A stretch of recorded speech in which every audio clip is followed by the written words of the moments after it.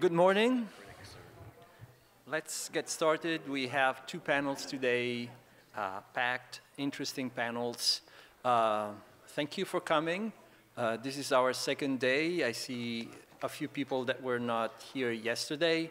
Yesterday we had 4 fantastic panels, a very funny, entertaining, but also informative keynote speaker, Mamie Sheraton.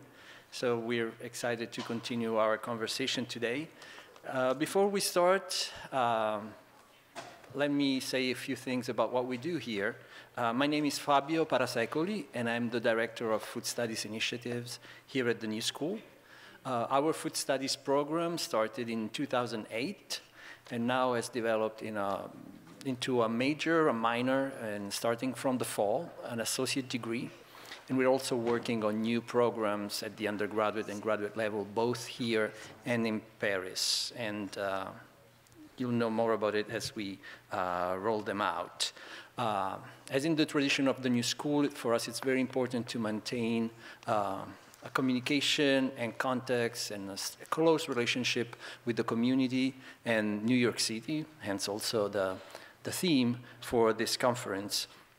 So we have a series of public events. This is part of that. And if you're interested, you can leave us your email and we'll make sure to keep you informed of what we do. We have a couple of events coming up. One in September is going to be a panel on food and technology, organized together with MoFad, the Museum of Food and Drink.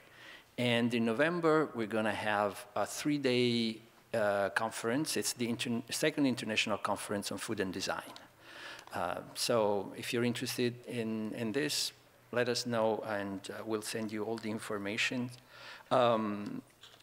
Many of our food studies courses at the undergraduate level are open to the public. And this is also very important for us.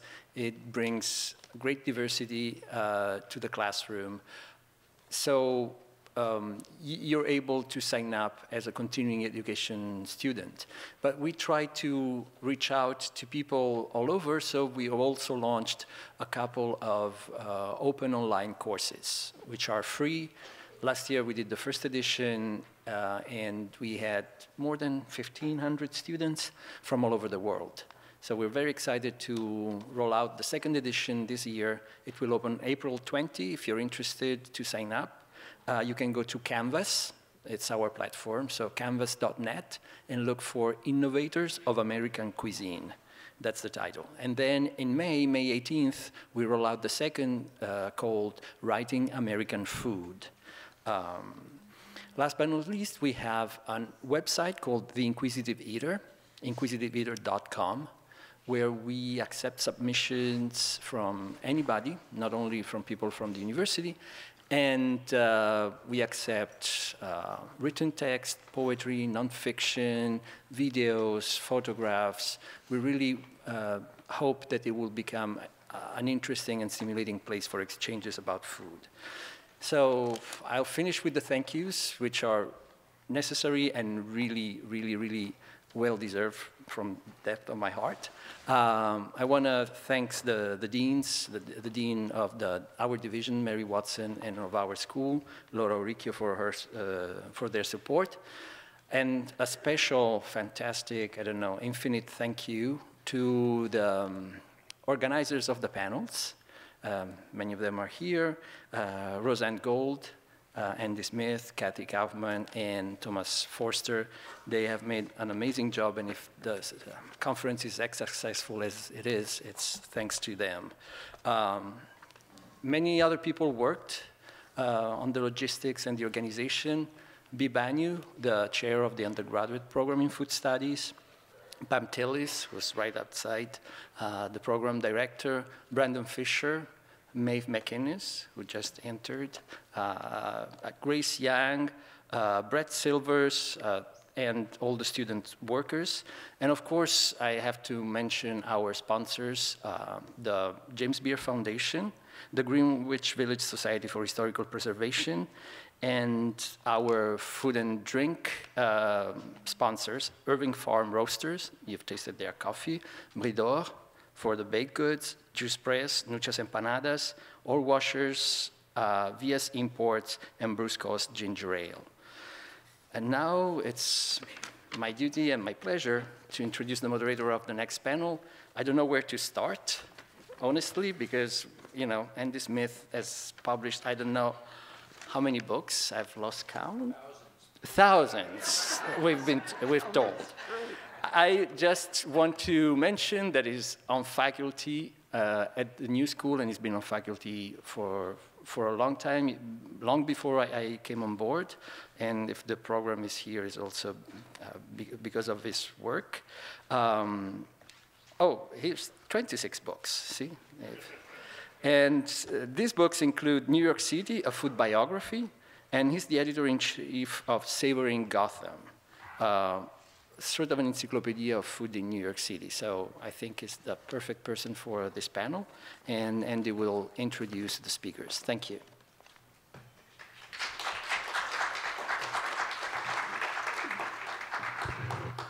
My first visit to New York City was in 1960. Can any of you, were any of you around in 1960? A few of you are raising your hand. As a 14-year-old, we went to a large number of eateries here, but as a 14-year-old, the only eatery that I can remember is the Automat near Times Square. And now, if you're over 40, you will understand what an automat is. For the rest of you, an automat, at least this one, had just solid wall of machines that you plunked in coins to, and you could open up the doors, and they had food behind it, and so you could order whatever you wanted. I don't know why this was the memory that I have of my first memory of eating in New York City, because we ate a lot of really good places, but that is it. When I moved to New York in the 1970s, of course, had a wonderful pleasure of eating at many different places, but it was in 1991 that the Automat closed. It was the last Automat closed. It was purchased, the whole Automat chain was purchased by the franchisee for Burger King, and Burger King opened up restaurants in the Automat stores. And when that last Automat closed, it was a feeling from my standpoint that this was something New York City lost. And it was something not particularly unique to New York City and Philadelphia, but it was something that I thought was unusual and something very important. It was the event that I began to collect material about New York City. And so for the next 15 years, I collected a huge amount of notes. I have over 1,000 pages of notes on eating in New York City and food in New York City. And I concluded that my 1,000 pages of notes were, in fact, a very small percentage of the things that have been written about New York City. By my count, there are at least 1,000 books written about New York City food, or at least have large sections of New York City food and beverages in them. There are thousands, tens of thousands of articles, and if you start looking at the internet, I suspect that there are probably 100,000 blogs and websites about New York City food. So it is a tremendous field of which I've had a great joy of doing some writing about, and I have a great joy of reading the material that our panelists have written about it, and I look forward to hearing some of their answers to questions which I've had for a long time, and now I have the opportunity to ask them. We have some bad news and some great news. The bad news is Molly O'Neill emailed me last night at 11 p.m. Her brother has had a heart attack. He had quadruple bypass surgery. She was with him in the hospital, and she thought that was a good excuse not to come here today in Ohio. So I thought that was wonderful that she was staying with her brother. Very sad for the events, and I will certainly express my condolences if things don't go as well as she hopes they will. But the good news is at 7 a.m. this morning, Cara de Silva foolishly agreed to come and serve on the panel. Now, I have handed out a biography of each of our panelists, and so I need not go through everything, but I did want to mention one thing about Cara. I don't think you even remember it, but in October of 1994, she was a food feature editor for the New York Newsday, and she came in. interviewed me for my first food book, which was Tomato in America, and that was the first interview that Of course I remember. It was the first interview that I've ever had. I've caused her trouble for 21 years subsequently to that, and this morning... Up to 7 o'clock this morning. But I've done my share and continue to do that. We're delighted, Cara, that you could join us. As you can see from the first biography on it, she is... one of the features that she did write was on a manuscript from a concentration camp in Germany. The women in the concentration camp were writing recipes of things that they remembered. It was in Czechoslovakia. With Czechoslovakia, that's close. And so, in any case, that was one of the feature articles that she wrote, and it ended up that she edited the manuscript that was published and wrote the introduction to it, and in Memory's Kitchen was one of the certainly highly recognized and well thought of books that came out of that. And I thought that was one of the many things that you did, that to me is one of the wonderful things that you carried out. Jonathan Deutsch, at the end.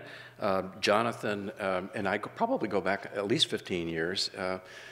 Jonathan was the food arts director and the creator of the food arts program at Kingsborough Community College and was the co-editor of Gastropolis.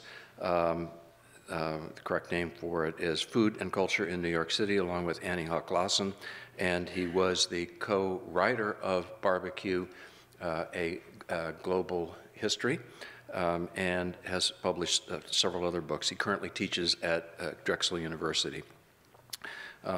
William Grimes, I've enjoyed your writing for so many years in so many different ways. Somebody stated that you have, in fact, written for every department at the New York Times, from book reviews to restaurant reviews to obits. And is this true or not? Is it? Maybe not sports, although I've written about horse racing, but not in racing. Not in the sports section. He is also the author of Appetite City, A Culinary History of New York. It is a series that is also on educational television. It's available, and it's a wonderful series which I have actually used in my classroom. So thank you very much for both the book, which I found was wonderful, as well as the series itself. He's also the author of Straight Up or on the Rocks. Gabrielle Langholtz is the editor of Edible Manhattan. Were you also the editor of Edible Brooklyn for a period of time?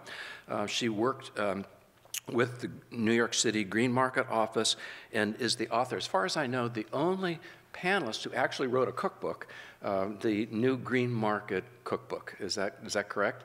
And I really look forward to hearing some of your comments, and those are wonderful. Now, I had my list of questions, and my first question is, how did each of you get interested in food and writing?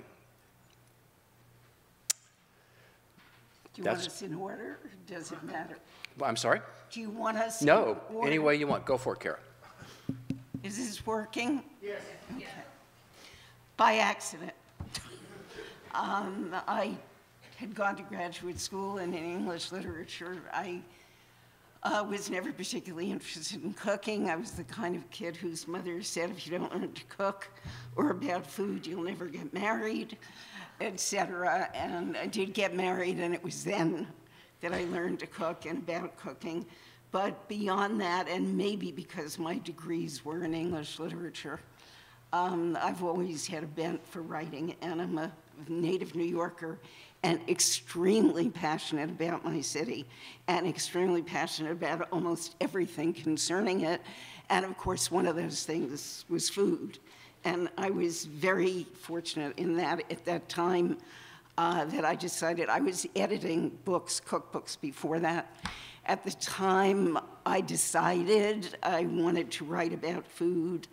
The situation was very different than now. It was still tough, but not like now.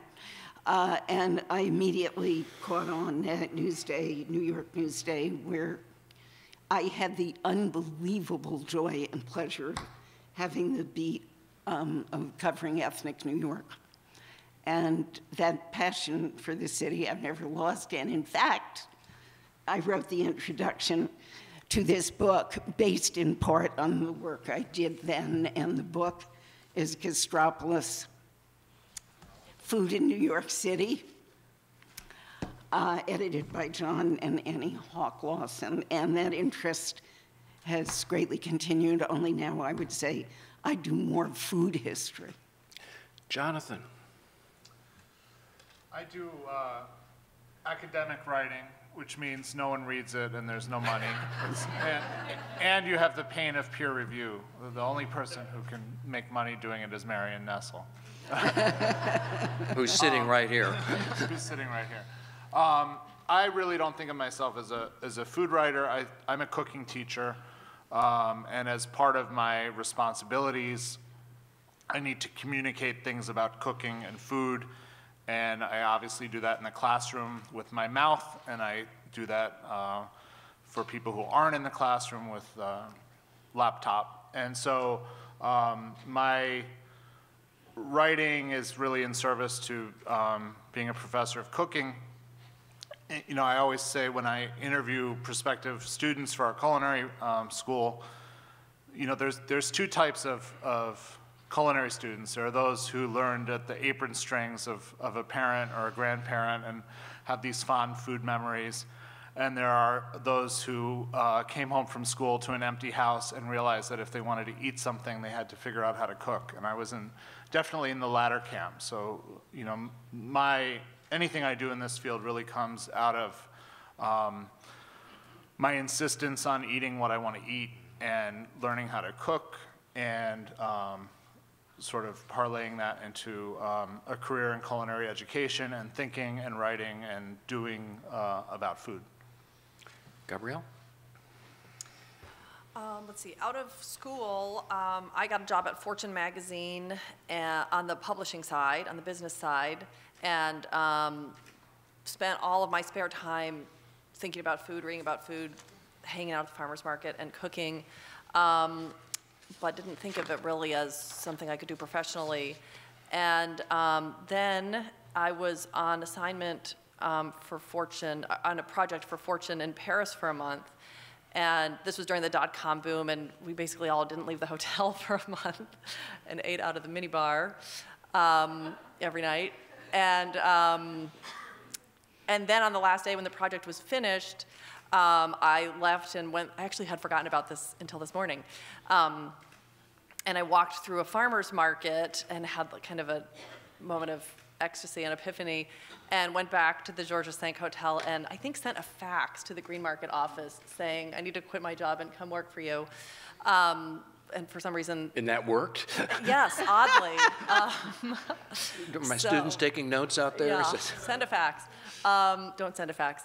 But, so I went to the Green Market, to my parents' horror, left my stable job at Time Life, and did their marketing, communications, media relations, and grant writing, and learned a lot about agriculture, and had a ball. And then when the Edible magazines were looking to launch in New York, launched Edible Brooklyn, Brian Hallweil, who many of you may know, emailed me about the position, and I then forwarded it to a bunch of other people who I thought should apply. And if you wrote back to me and said I should apply, which I hadn't thought about, and then I was like, oh yeah, of course I should. So so here I am. Yeah, I've been at Edible for 9 years now, and it's great fun. Okay, Bill? Thanks. I think just at the Times I was writing a fair amount of travel articles, and strangely enough, there seemed to be much less emphasis on all the things you're supposed to write in travel, like the museums and the cultural institutions. I kept writing about the food as I moved along whatever route I was traveling. And I think this came to the attention of the fellow who put together the dining section when it was being made into a standalone section in 1997, because he called me up, said, let's have a drink.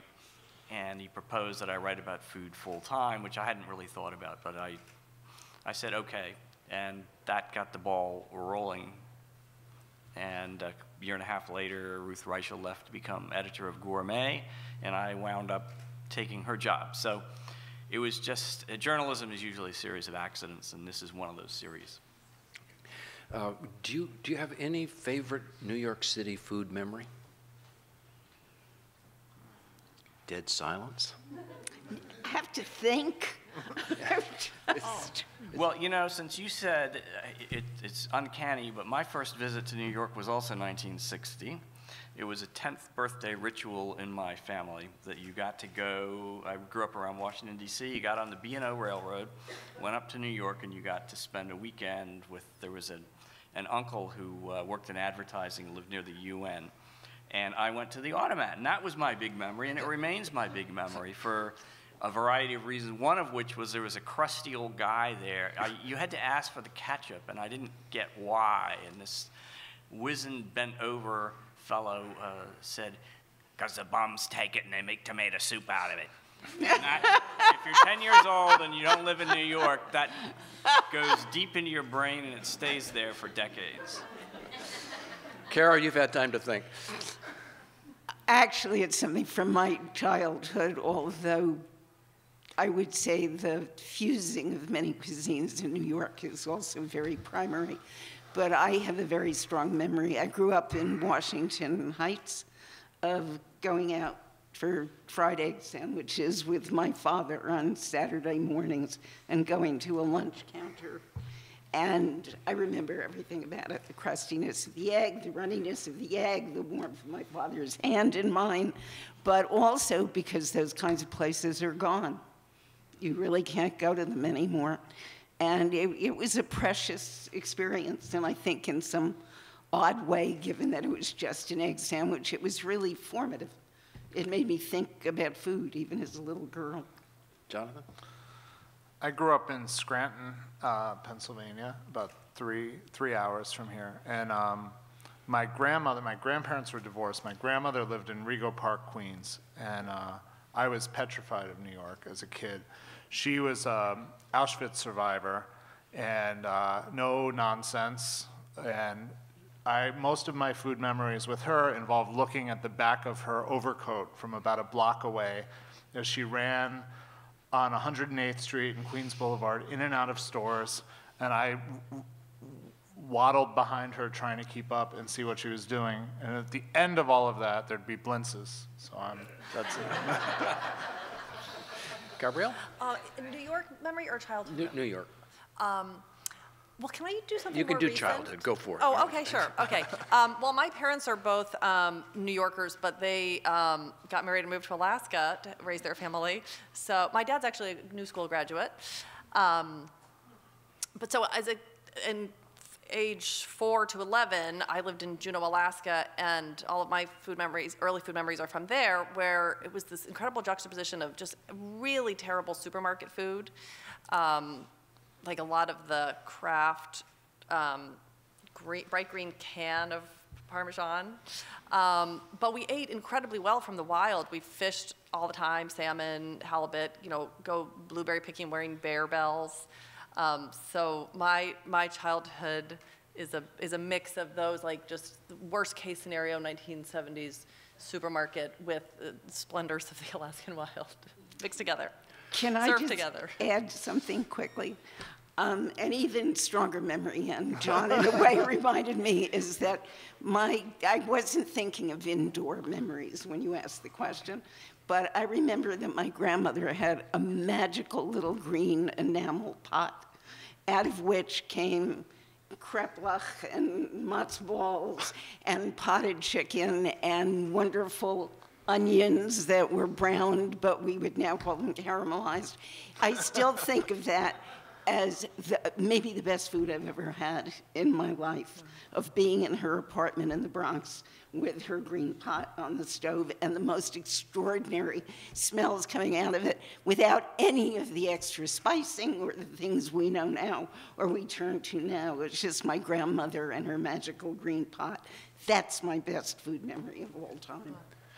Do any of you have a favorite restaurant memory, a restaurant that may no longer be around? Do any of you have recollections of a restaurant that you really regret is no longer here? Cafe Florent. When I first moved to New York, which was in 1980, I certainly didn't have, it was a very modest budget I was working with, but there were some restaurants that were my version of a splurge restaurant. Couture's was one, and Cafe Florent, and those two loomed large because they were a real treat, and they were quite good, and they are quite gone. Okay. When I started at Kingsborough, 2001, yeah, 2001, it was a tourism and hospitality department, and they asked me to start a culinary program, and there were some hurdles, including a total lack of kitchen. So we held our first classes in Lundy's in Sheepshead Bay, which was sort of transitioning between the old big block Lundy's had closed. They put offices and other things in about 2/3 of the building, and then the remaining 1/3 was a reinvented Lundy's kitchen with some of the same menu and, of course, much higher prices. And then that subsequently failed and is now a gourmet, Russian gourmet market that's actually very good, called Cherry Hill or something. But that whole area, and Sheepshead Bay, Manhattan Beach, really is, from what I understand, unrecognizable. And a lot of people really miss that sort of anchor restaurant that really is no more in those neighborhoods at all. Cara? Actually, what comes to my mind is something I just wrote for you about Toffanetti's, which I only became acquainted with shortly before it closed, which was a gigantic restaurant in Times Square. And my parents used to take me to the theater. And I remember going there as a little girl and being completely in awe of the size of it. Even then, I was sensitive to words of the insane, kind of overblown prose on the menu. So it was less about the food itself than it was about this flamboyant restaurant that was so striking to me as a little girl. It served tens of thousands of people a day. I mean, it was a huge. Yes, it served 3,000 meals a day. So Yeah, I encourage you to read Appetite City, because Toffanetti's is one of my little set pieces in Yes, that it book. is. It was one of the most fascinating restaurant owners ever to arrive in New York, and what he did with menu language was anticipated later developments by many decades. In fact, Bill, I mean, I did research beyond that, but Bill is my main reference. And the book we're talking about is Savor in Gotham. Gabrielle? I'll pour some out for Queen's Hideaway in Greenpoint, which for me, gosh, I'm trying to remember when it was in business, probably, if anybody remembers, something like 2001 to 2004 or something.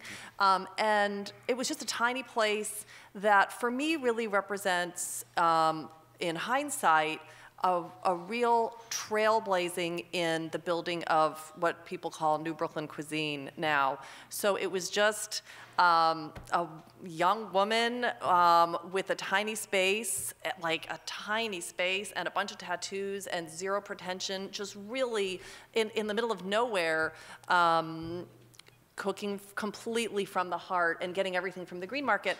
And I remember when it got written up in the New York Times, not even a review, just the 25 and under. And my friends and I were like, imagine this little place in Brooklyn got written up in the Times dining section, which shows how much things have changed. And of course, her rent went up and she couldn't keep her place. But I really see her of a piece with those early Andrew Tarlow places and Zach Palaccio when he had Chicken Bone, that really kind of blazed the trail to now, of course, Williamsburg is just unrecognizable, thanks in part to people like her. And of course, she now has pot liquor, so she's back, but thanks to Liza. I don't hear anybody crying about Mama Leone's. That's a childhood memory, yeah. Restaurant reviewing has gone through a tremendous change. First, the professional restaurant reviewing beginning in the 1950s, and in the last 10 years or so, huge shifts and changes. Any comment on restaurant reviewing? I know that not all of you do restaurant reviews, but at least you read them. So any comments on restaurant review and changes that are going on in restaurant reviewing?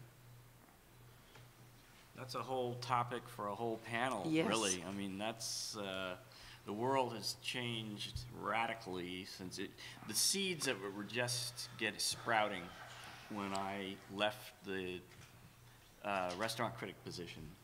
But it was the democratizing, leveling effect that the internet was having on food writing in general and reviewing in particular, because now it's just do-it-yourself, experiencing, reviewing, posting it. Just the timing of reviews is going to completely, that whole protocol has been exploded, because now the pictures are on the internet before the restaurant even even open. opens its doors. Is this Under construction. stampede? The whole idea of photographing every dish you eat and posting it, getting it up there, it's altered the landscape to the point where it's unrecognizable. And I think the traditional outlets for reviewing, the traditional role of the critic, all that has changed so much that actually they're still trying to figure out what to do about it and how to adjust to it and how to live in this new world. Also, as Mimi Sheraton said last night, there is a new trend for the critic not to be anonymous, and that has to change everything very much. If pictures of the critics are available, and or if they don't even attempt to disguise themselves, so they get presumably fair service. But the anonymity, I don't know, Bill may disagree. I think it's always, as a restaurant person and a former cook, I think it's always been such a farce. I went to a dinner with the Philly critic who does, is very strict about his anonymity, Craig Laban, who's a Beard nominee this year. We had a lovely dinner. I was there at the restaurant about 10 minutes before him, and normally I would wait outside, but I really had to pee. So I ran in, the place was empty, and I said, I'm waiting, I'm here with his, I can't say it, his pseudonym, but he made a reservation under a pseudonym, and I just need to use the restroom, and I'll wait for him.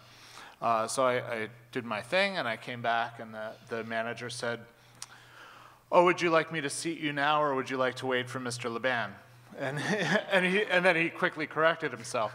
But I mean, it's just I see it as a cook. If the critic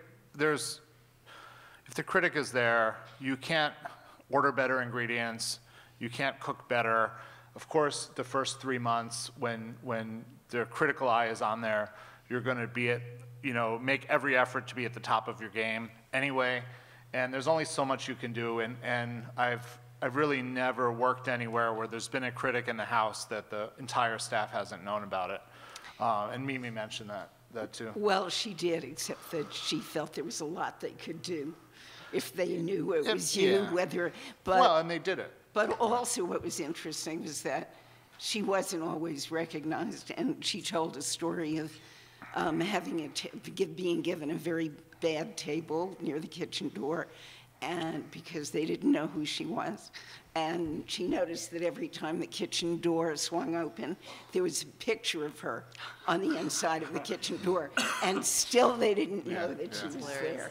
It's a very mixed bag of a thing. I don't think you can keep it up for very, very, very long. I want to answer Andy's question sort of with my educator hat on, which is, I know there are a number of students here. One of the great things is there's really no state anymore called aspiring food writer. And it's actually one of my big frustrations over the years has been, for many years I guest lectured once a year in Corinne Trang's food writing course at NYU, and I was happy to do it. And when I started, this was late 90s, early 2000s, when I started, people would say, I want to get into food writing. How do I break in? And by the end, it was, I was leaving with 10 or 15 business cards of everyone's website. And so it's wonderful, the opportunity side, which we talk about the democratization of it and the ridiculousness of Yelp and all of that, I think, has merit. But seen from the professional side as an aspiring writer, it's so refreshing to have these few barriers to entry. Anyone can do it. And it's really becoming a little bit more of a meritocracy where food writing can be great because there is so much competition that the things you actually read are worth reading rather than the sort of privileged access that food writers had to have before. Yeah, that's similar to what I was going to say, and you started talking about this, Bill, that even, 10 years ago, and for so long, there were kind of maybe a half dozen reviewers who would kind of put out the word of God, and I remember, like, is it Wednesday yet? Every Wednesday, it's like Christmas morning, getting my food section and reading every single story, and now, like you say, the barriers to entry have just been smashed, and anybody with internet access can Yelp, can tweet, can blog, can change the conversation, can add their voice, which is in many ways wonderful for media producers, for access to being having a voice, and you don't need to go have a job at Time. In a way, if you do have a job at Time, like My Best to You, that's hard. And as a media consumer, it's wonderful and also challenging in that there's now just a fire hose of words. There's so much content, and I think that's challenging professionally to sell something or make a living at something when it's being given away for free everywhere. So that's a challenge for the industry, and we're living through a time of incredibly shifting sands. Absolutely. Uncle Bill, go ahead. On the other hand, it strikes me that 90% of it is not worth reading, and the 10% that is worth reading, those people in a more robust print culture would find their way into some worthwhile print outlet that probably no longer exists because it's folded. Right. So it's not that you had to, there weren't just 5 places that you could write about food. There were all sorts of alternative newspapers, other ways. If you have a distinctive voice and you have something to say, usually you can figure out how to get it said in some sort of an outlet, even if it's not, a major daily newspaper. And so there's a certain bogusness to the argument. And I think you need to say more than it sucks or it's awesome. And those seem to be the 2 great critical standards of internet restaurant criticism. Two of you have raised this issue already. I plan to cover that a little later. Where's the money in food writing now? Yeah. I think it's a really exciting time to be entrepreneurial. You look at something like Food 52, and yeah, so many people. Actually, Amanda Hesser wrote a really great blog post that I would probably just do well to read the whole thing out loud right now, but look it up. I think it was maybe 2012. And it was about how her advice to young people who for a decade have come to her has changed so much in the really changing opportunities and the increasing scarcity of career food writing jobs, but the incredibly exciting opportunities with entrepreneurialism, which, looking at the success and investment in Food 52 is a great example. I think we'll see more creative models like that, but I'm certainly looking forward to learning about them myself. Okay. I think, it's a very difficult time for aspiring food writers. I know a number of people who work at other jobs in order to be able to work in food because they can't make money in food, including some fairly well-known people. I don't know who in the audience is thinking of food writing as a career, but it will be a bitch to make a living at it. And it would not be a bad thing to think of other correlative things that might help you en route. On the other hand, I think to some degree it's a waiting game. If you have the time to wait and to teach yourself and to learn more about food writing while you're doing it. Food is so powerful as a subject. it's never going to stop being written about. People are never going to want to not read about it. If there are new ways, if you can think of new ways to do it, if you can wait till the current situation sorts out electronically and other ways, or maybe some of the people blogging and writing don't want to do it anymore, or some have just dropped out because people aren't responsive to what they're doing. I think ultimately there will be work of some kind, at least for many, but this is a very, very, very difficult time because it's a shakeout. Nobody knows what's happening, and not many people are paying, and they can pay less also because there are so many people wanting to do the work. So that, I mean, I think it's, but I think, as Bill does, I think it has a good side and a bad side. And as I said, I can only say, and I say it with great passion, that the subject of food will, and restaurants and places to eat, is never going away. Never. Yeah. And you will always be able to create out of that, and hopefully perhaps new things that will catch on. I may be a little bit more optimistic. I think I know how to make money, but I can't do it because I don't have the skills. But the people who really understand SEO and getting eyeballs on web, yes, can figure out the right pitch that is not strictly a content pitch of this is something that would be interesting and fascinating. So I'll give you an example. I have a weekly column I've had for about 4 years in Restaurant Business Magazine, which is a trade publication, goes to restaurant owners. I pitched it, and they said, well, we won't pay you, but give us 4 columns, we'll put them up, and if people read it and we can sell more ads, we'll start paying you. And it worked. And I think I'm fortunate to have a day job because exactly. my 4-figure writing income probably can't support anyone. Your 2-figure writing right? income? Yeah, right.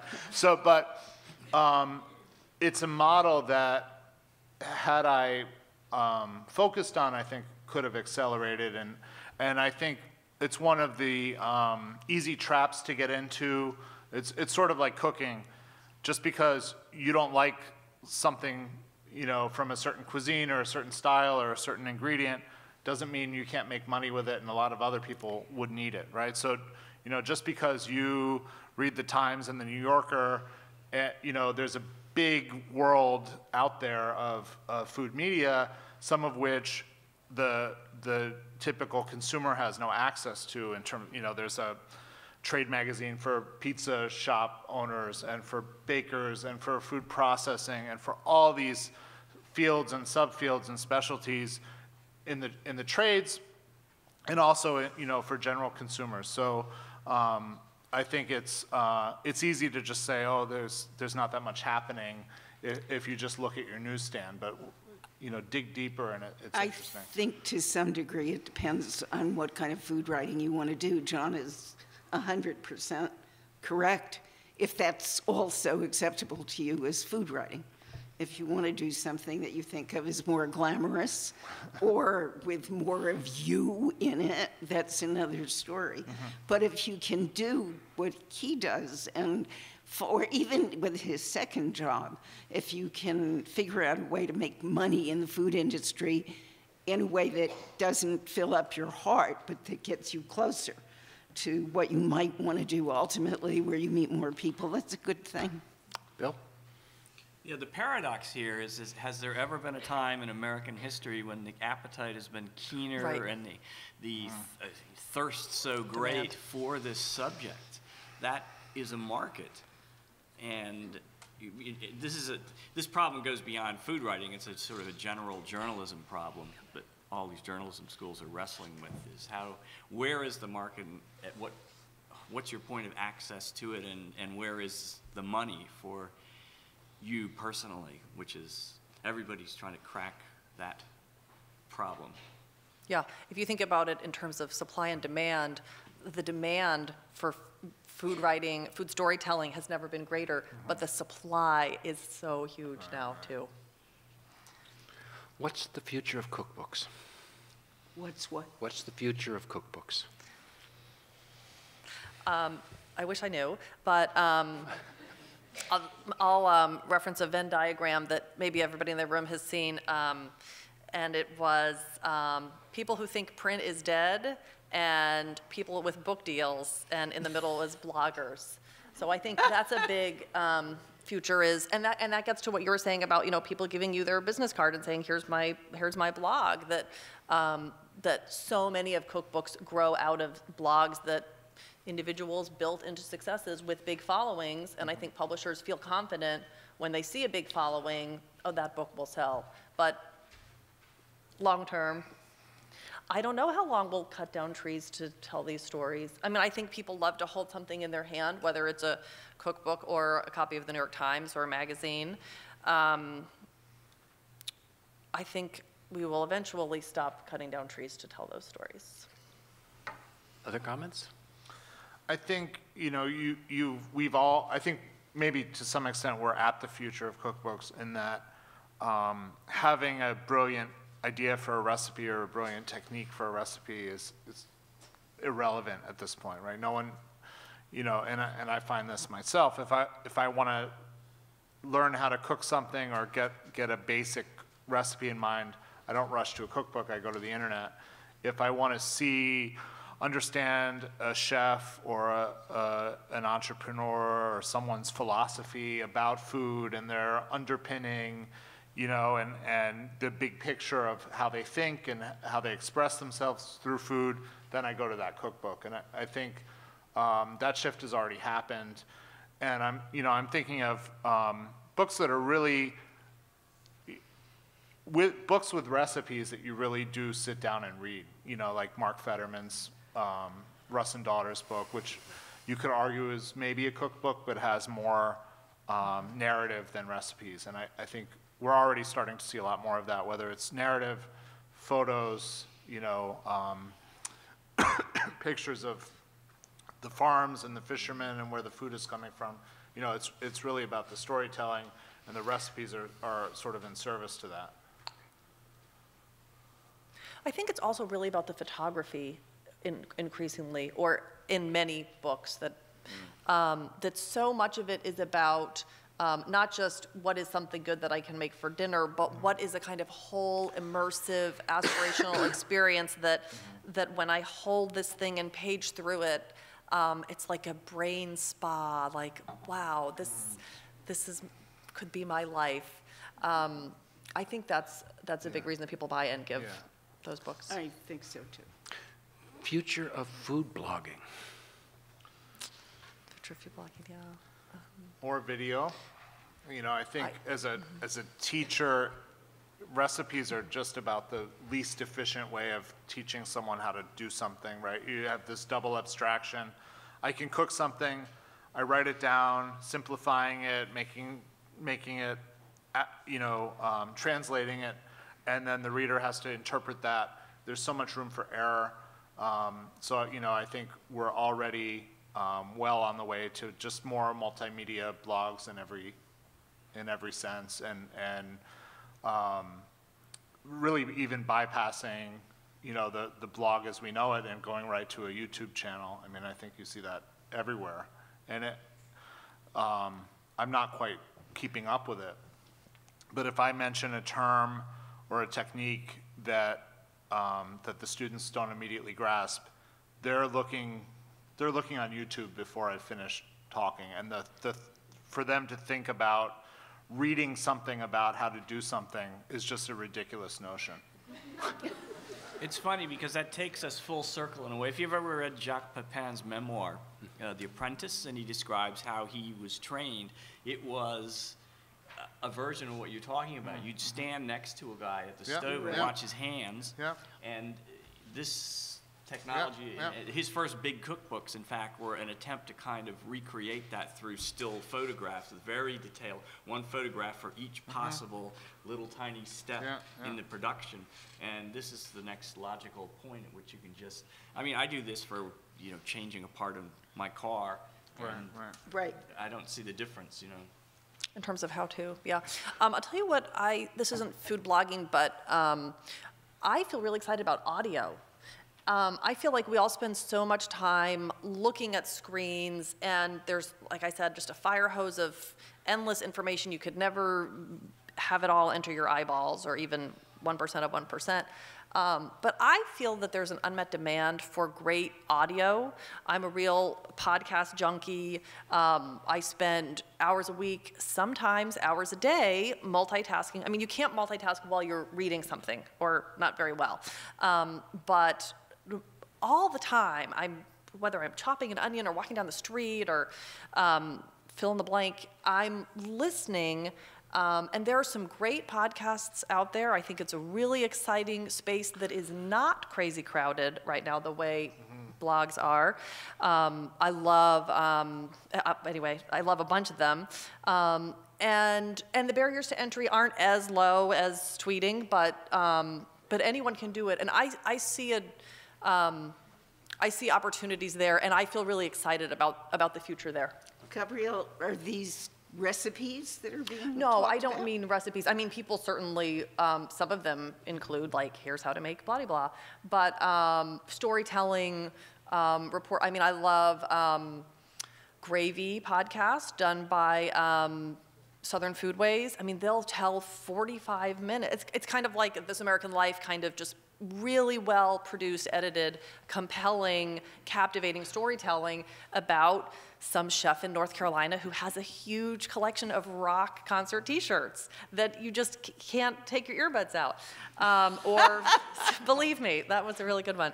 Or KCRW in LA, they have a weekly hour-long one called Good Food. BBC does a great one, food program, and they'll go deep on an individual subject, and sometimes they'll spend time with the chef and talk about a specific technique.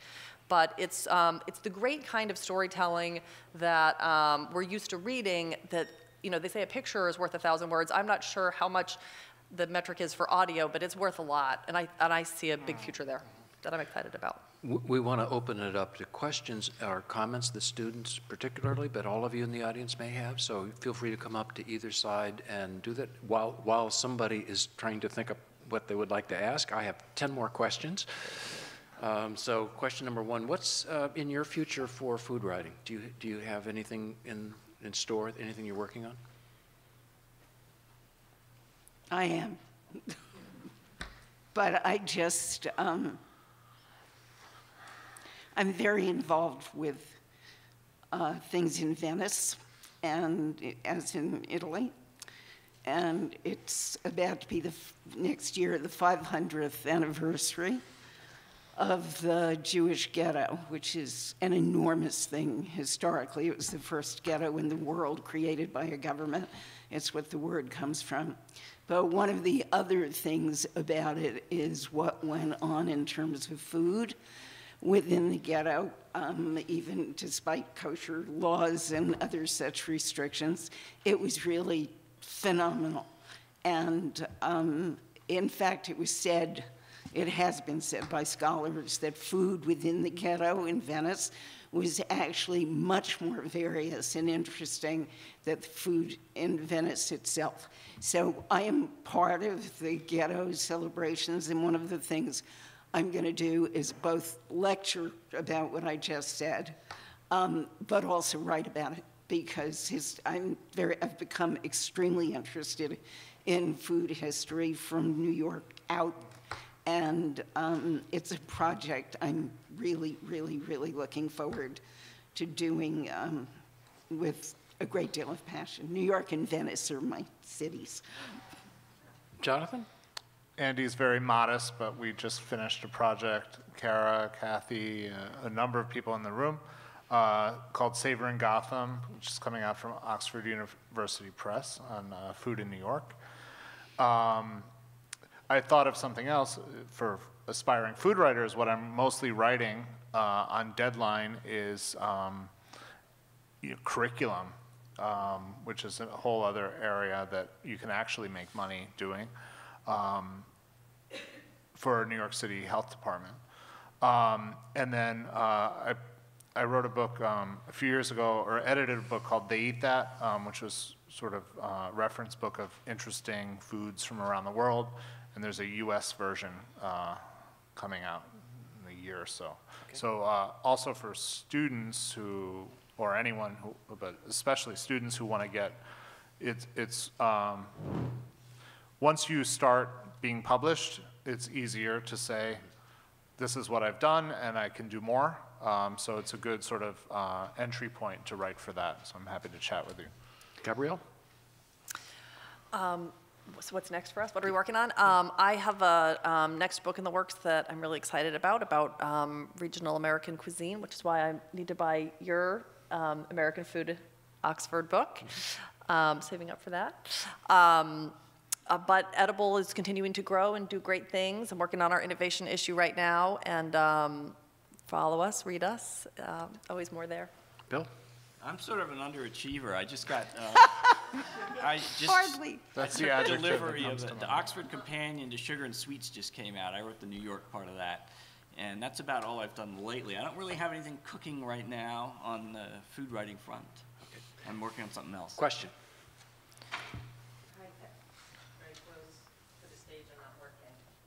Oh, there we go. Hi, thanks. Thank you, everyone. This is delicious and elucidating. I'm Laura Silver, author of Knish, In Search of the Jewish Soul Food, and as you probably guessed, a native New Yorker. Riffing on a topic we were talking about yesterday, hunger, I wanted to ask you, to what extent, if at all, do you see it as a responsibility or role of someone writing about food or reviewing restaurants to address issues of hunger and inequity? Because, as was brought up, hunger is never just about food, and food is never just about food. Yeah. I feel at Edible, like a big part of what we cover is how food choices shape our world, and in terms of public health, hunger, ecology. So I find it an exciting challenge to tell those stories in a way that people want to read, to kind of spoonful of sugar makes the medicine go down kind of thing. My personal balancing act there is I feel like if we just come out and cover heavy, unhappy topics, then we'll be less effective because we'll have fewer readers. So I'm always, don't tell anybody, looking for ways to kind of slip the important stuff in while keeping a big audience. That's the balancing act. But it's incredibly important work, yeah. I just tend to talk about it privately. It really doesn't, there's no way in which I could normally work that into my writing, but I'm very aware of it and I try to talk about it. It's just who I am, a native New Yorker and a writer, to make sure that people stay aware. There were some incredibly shocking statistics about the situation in New York on a panel yesterday. And I don't go around quoting statistics, but I try to make sure people realize who their neighbors are and what's happening in the city and the degree to which we are not meeting our responsibilities to the hungry. But it would be very difficult, as Gabrielle said, to be doing that. Yeah. I mean, I'm already doing the Holocaust and talk about starvation almost all the time. It's an add-on in a very different circumstance. Can I just say something else not related to what we're talking about? But hold it one second. Let's focus on this and then we can do it. I just wanted to add, I think it's absolutely important, especially when we talk about New York. I was with a colleague yesterday for Mimi's talk, who's from Arizona, and Mimi was talking and doing her thing, and she said, God, is everyone in New York Jewish? And you forget about the diversity of New York if you stay in a privileged circle of whatever group.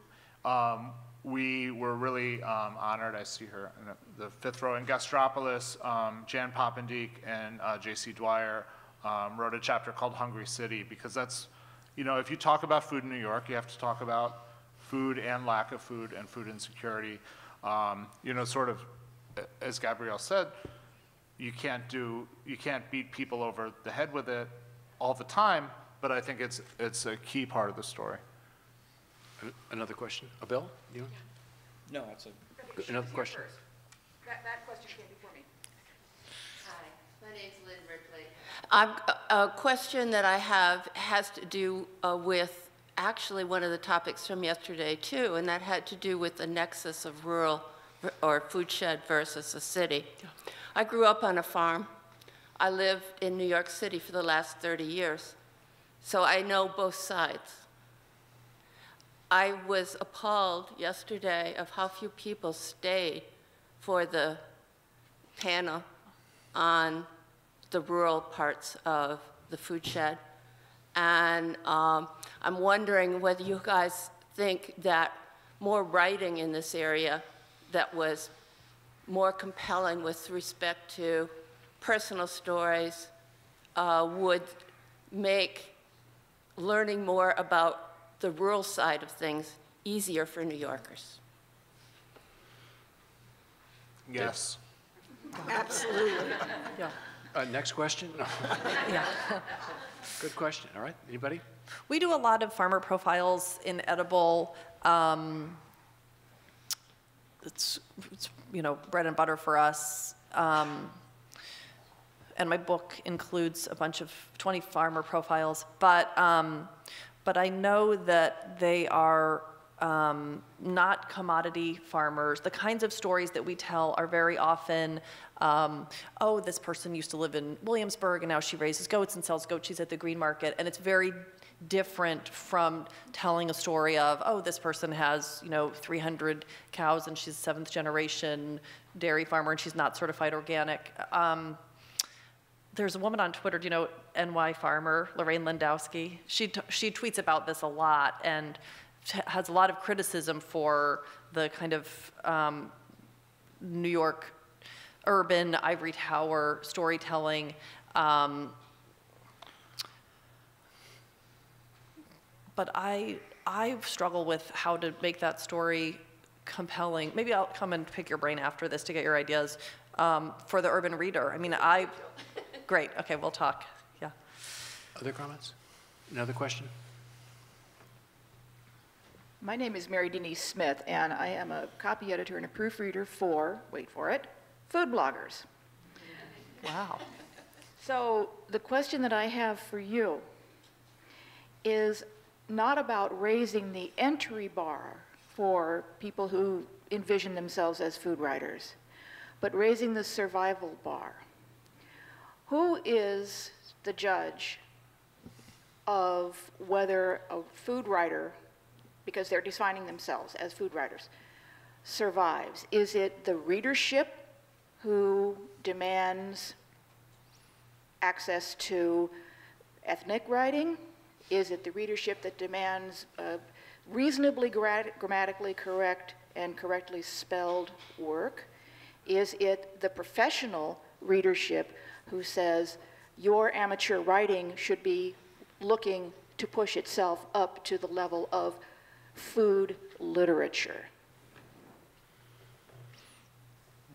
I don't understand the question. It's who or what determines success? Who's in charge of raising the bar for the thousands of bloggers out there who are writing really good stuff and stuff that the delete button is the only option? Nobody's in charge. Is that, Exactly. I would It's think. capitalism. You know, if you're selling, if you are a seller, you need a buyer. Yeah.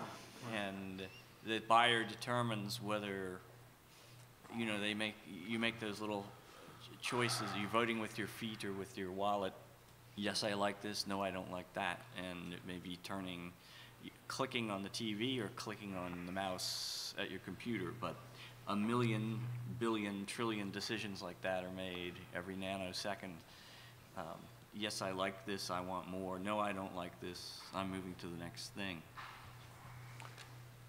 What I didn't say before that I think is somewhat relevant to what you're talking about is that it's not just a question of publishing your blog, because you are subject to the forces of a marketplace, which at the moment are overwhelming and confusing and very hard to make your way through, but I think it's very, very important for bloggers, writers, for anybody to learn to manage the marketplace and how to market yourself and how to pitch. And I think that's one of the most important things. Where you learn it, how you learn it is another story, but an instinct for it could easily make a blog that's, say, medium level rise above something that's of a higher level, if we're going to rate them, simply because the first blogger knows better how to promote what she's doing. And she has to have, or he's doing, they have to have a very clear idea of what they're doing and of how to get it out there, whether it's with social media or through contacts that are made on social media. Get to editors, get to, post on the pages of things that are already on the internet.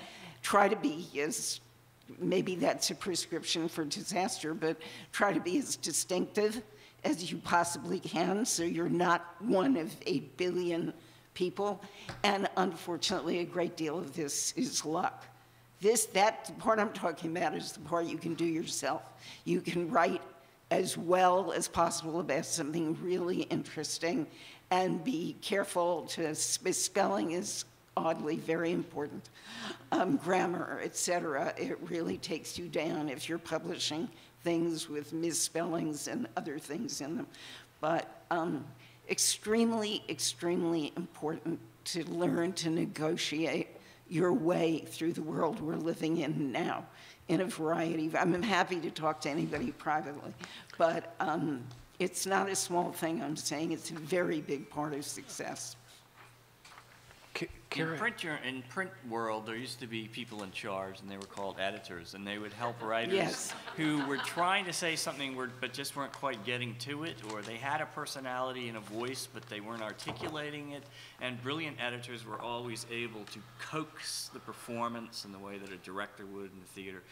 They were able to coax the performance out of a writer. Look at, the story of To Kill a Mockingbird is really sort of the last century's most dramatic example of a writer who had a genuine but rather unformed talent, who didn't know quite what to do with this mass of material, and very good editors were able to take her material and form it into something that sold 1 billion copies and changed the world. I don't think is there such a thing as a blog coach, for example? Well, Molly O'Neill is. And I want to mention that because she's not here. But she actually does teach classes in food writing and blogging. She does it online. And whether you want to do that, I'm sure she's not the only one, but she's very powerful, I think, from what I hear from her students, and very helpful. And there must be other people out there doing things like that. It's worth investigating. Cara and Bill have already moved into my final question, which is, what advice would you have for anybody who would like to get into food writing? Do stuff so that you know stuff, so that you will have smart stuff to say. Like, go out and get your hands dirty and really know your subject. And report, really be a reporter. A lot of the work of food writing does not happen like this. This is really important too, but you have to go out there first before you have things to do this about.